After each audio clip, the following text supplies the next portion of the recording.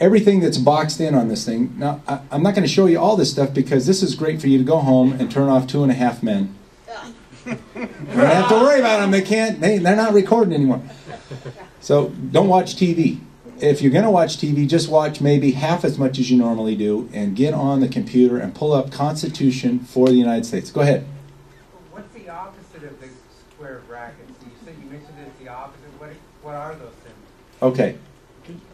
Anything that's in a square box, it's called the four corners rule. That means anything that's within a box on a document, it does not pertain to that document. It's like it doesn't even exist. It's empty. It's gone. It's not there. Is that like a comment?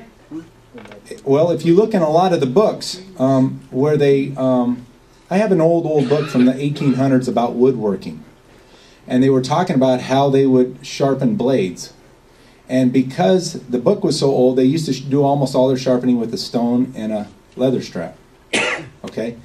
Well, then down at the bottom, they added something in there that you can get a whetstone on a grinding wheel, and you can do all this with an electric buffer. Okay, so they added that in there, and they put it in boxes, which means that the author didn't write that into there. Somebody put that in there. Okay? So it's really not part of the book. That's the same thing with your credit card bills. If you see a credit card bill, everything is always in squares over to the right. Have you ever noticed that? You want to make a payment? The square boxes. When you put a number in there and you send in a check, because those numbers are in the boxes, your payment never gets put back into your account. You made a contribution to a corporation called Visa or MasterCard, and they're going to sit on that for about 3.5 years, and then they're going to claim it that you abandoned your money. Okay? Now, when you start seeing boxes, I want you to check this out. There's boxes everywhere. Okay? I mean, everywhere. I went into Western Union and sent a friend $200 the other day. What an experience that is. Okay, I had to write in the box $200 to put into the system so that they would transfer it to someone else. The $200 was just an indication of what I would like to be in the system for somebody in a different area. When I signed my name to that union, okay, that name is what put the money into the system. My signature is what created the money. Now, when the money went in there, okay, by my signature, out of thin air, I gave the guy $200 free to do whatever he wanted with. So, are you guys following that? The $200 disappeared. It never made it to him. I signed something that caused the $200 to come in there. Now, as I was leaving, getting ready to go, they go, "We got one more thing for you to sign." I go, "What's that?" They go, "An authorization to transfer the money somewhere else." And I said, "So you're going to get 2 signatures?" How about that? So I signed it again. Okay, now I called up my buddy and I go, "Hey, let me know if they make you sign twice." He goes, "Okay."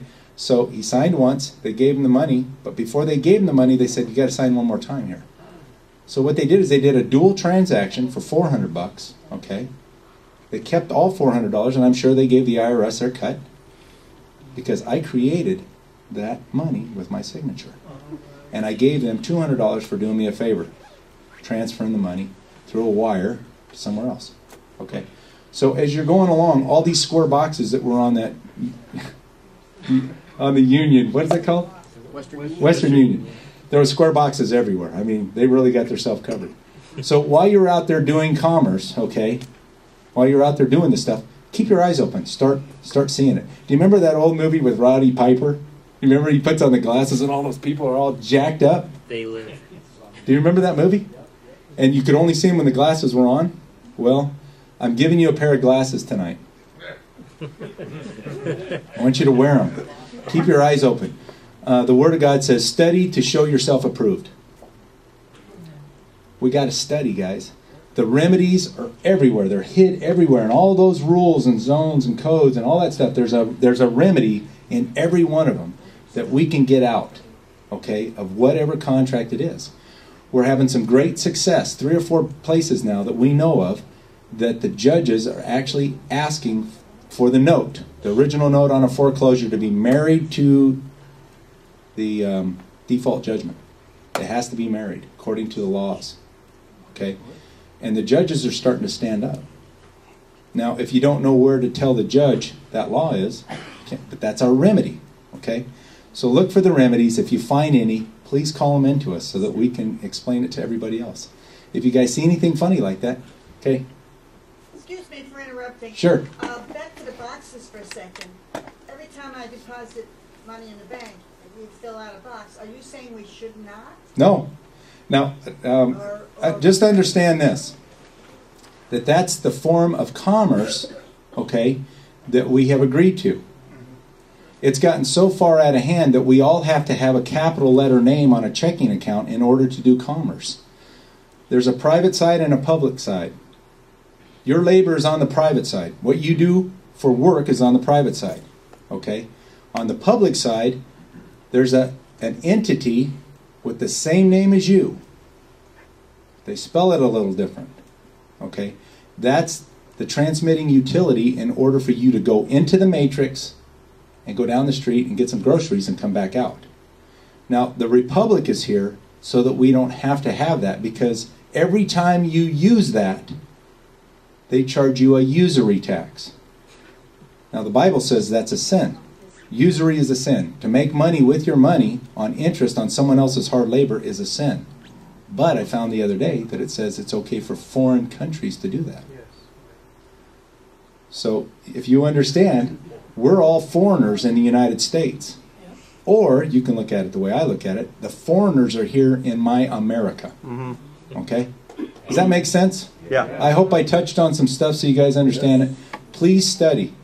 On the website, one of them is called, let me pull it up. One of them is called, if you just pull in there for a search on Google, I put up the Constitution and it came up, The Rape of We the People and the Constitution for the United States. So that one really gets into some really great stuff. But, you know, don't get depressed about it, because there's remedy everywhere. There's remedy in everything that we can do. And so as we move the Republic forward with more and more people and more armies, that's it. The rape of the Constitution, United States constructive. Constructive fraud. And it talks about how if something's, the Supreme Court ruled on this, if something's totally fraudulent, but it's got some good things in it, we're going to go ahead and allow it. Okay? All through these documents, your mind will start opening. When you go to sign some documents, you'll understand. I mean, I was out in California last week, and I went with a friend to sign a contract for a demolition job. And the guy spun the papers around to him, and they were talking, and he just went to the last page and started signing. And I went, "Oh, golly, what are you doing?" And he goes, "What do you mean?"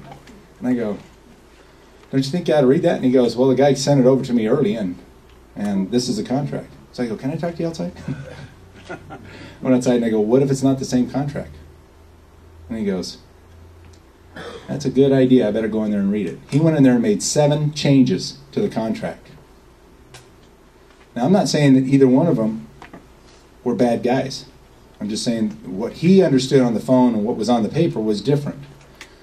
We have all done the same thing. When you go in and apply for a driver's license, you give up title to your right in exchange for a benefit and a privilege. Okay? One of the benefits is if you get hurt on the highway patrol, the guy with the costume on, will call another guy with a costume. It's called an ambulance, and they'll come help you. Okay? That's one of the benefits. One of the other benefits is you get to go to jail if you don't pay your bill. The guy that didn't show up in court, the benefit for him acting like a convict is he gets to be a convict. He gets to go to jail. So if anybody's listening to all this stuff, I want you to know that we're going to do this because we're smarter than they are. They stole our country with a pen, and we're going to take it back. It's going to be a ballpoint blue Bic. Okay? I'm not kidding you. That pen. Nothing is mightier than the pen, not even the sword. Okay?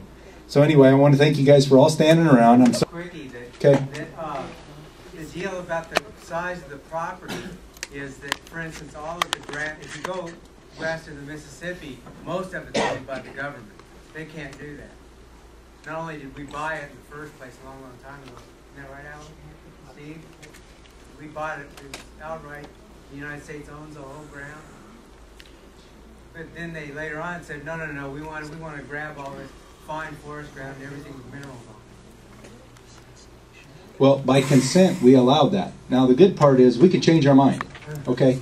So, if you guys want to talk a little bit afterwards, I know Stoney's going to wrap stuff up. If you guys want to talk a little bit, we're going to try and I'm going to turn it back over to Stoney.